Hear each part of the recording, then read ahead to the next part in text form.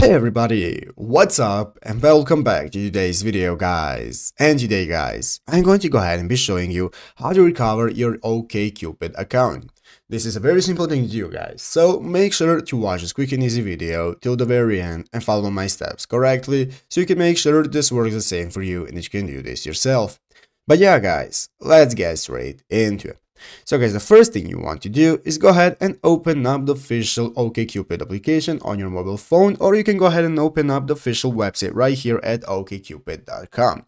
So after opening up the website or application guys, you'll be greeted by this main page right here where we can go ahead and either sign into your account or create a new one.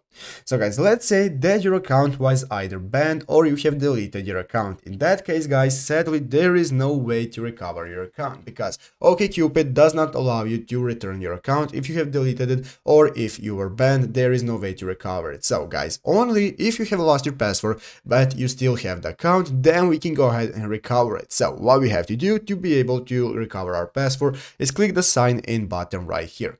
Click on sign in, which is going to open up this new page right here where you can see that we can provide our email and password that we want to use for an account, and after that under there is going to appear a button that says forgot password. So we can either click forgot password or log in with phone to either log in with our phone number, but basically if you want, click on forgot password and provide the email that you were using for your account. After providing the email guys, you can go ahead and click on reset password, and after entering in reset password and getting your code to your email address, you'll be able to change your password to your new one, and after that just go ahead, come back and log in normally and you'll be able to recover your account.